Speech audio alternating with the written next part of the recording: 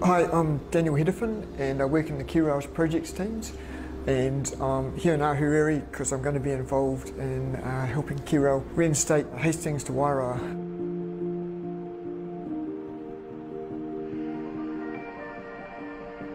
We've got some pretty massive damage, but in comparison to the local community, various orchards, people's houses, lots of that stuff has been taken away by the floods.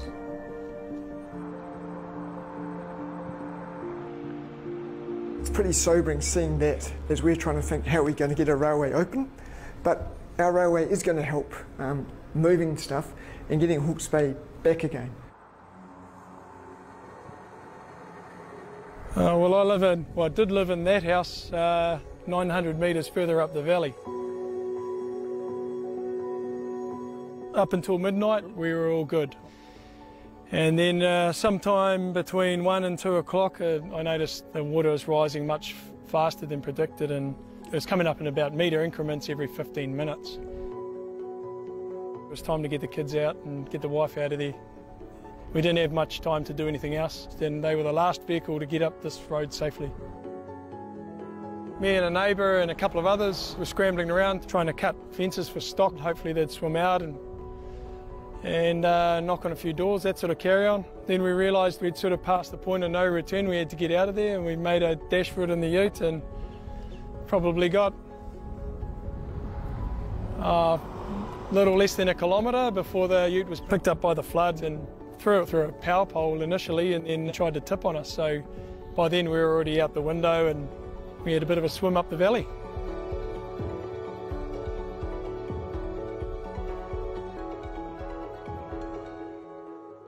Still a few aftershocks floating around in the family. Wife and kids seem good at this stage, but you know, the bruises are only just starting to show, you know. Myself and Jenny Hum, the manager, we came down here and we got a generator and sorted it out so we could have hot water. So then we let all the staff know that the hot water was on, they could come and have a shower. And it was interesting, some people walk in all sad and gloomy and have a shower and they walk out happy as, just through having a shower. We also got a washing machine in so people could do their washing.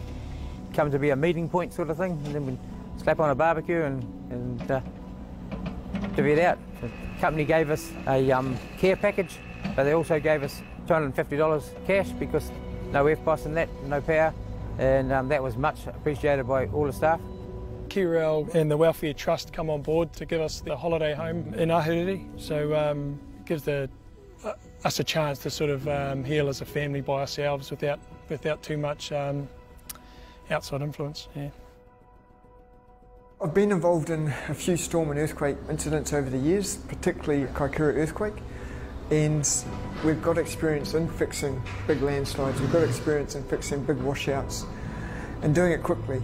So Woodville to Hastings, we've got work underway on site, building some retaining walls, building some embankment repairs, fixing washouts, and so we hope to open to Hastings pretty soon. Then after we're open at Hastings, we'll be road bridging to Napier. The Napier piece, that's a bit more full on. We've got a big bridge washed out, it's Bridge 217. That's lost about 60 metres of bridging and 3 piers.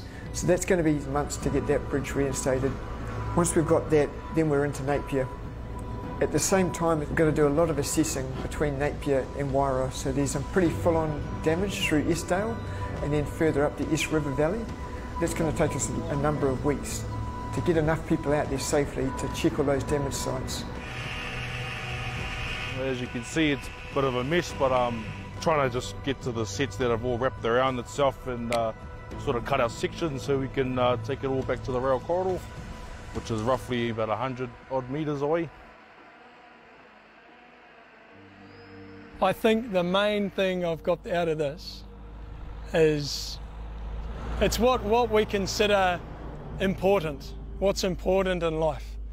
And none of this matters. None of this matters. The damage doesn't matter. The house doesn't matter. The single biggest tragedy in this valley has been the loss of a 2-year-old called Ivy. And that is the single biggest tragedy in Hawke's Bay. And I was lucky enough to get out with my wife and kids. So we've just been trying to help others who are less fortunate, maybe not insured or can't have to stay in their properties, so we'll help them out first. The wife and kids, we're fine for now, we're safe. And Kiwi Rail have been great supporting us.